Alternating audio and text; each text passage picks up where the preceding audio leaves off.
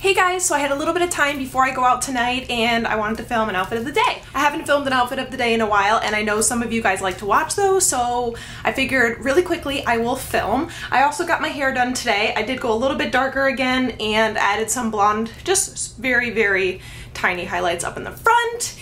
And yeah, I like it. It's long, as normal, didn't really cut it. So yeah.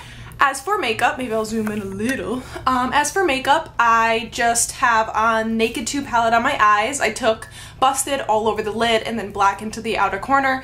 Did a winged liner.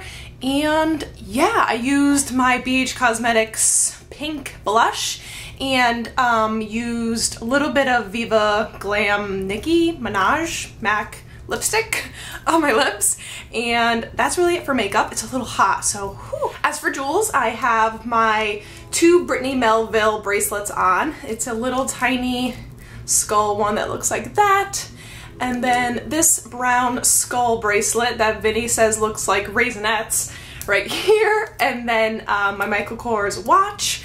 And then I have my Chandlu wrap bracelet over here and my Betsey Johnson pearl charm-ish bracelet here.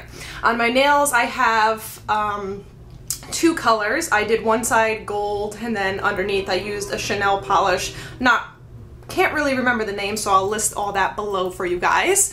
And yeah, I'm gonna back up so you guys can see the outfit. I have a white tank top on from Abercrombie. This pencil-like skirt is from Target.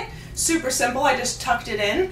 And then my heels, I got them from Target last year as well. So a very affordable outfit, very simple to put together. We're just going out for hibachi with a bunch of friends. So yeah, that's my outfit, super simple. I hope you guys enjoyed this. I'll definitely work on filming some more outfit of the days for you guys. Thanks so much for watching and I will talk to you guys very soon. Bye.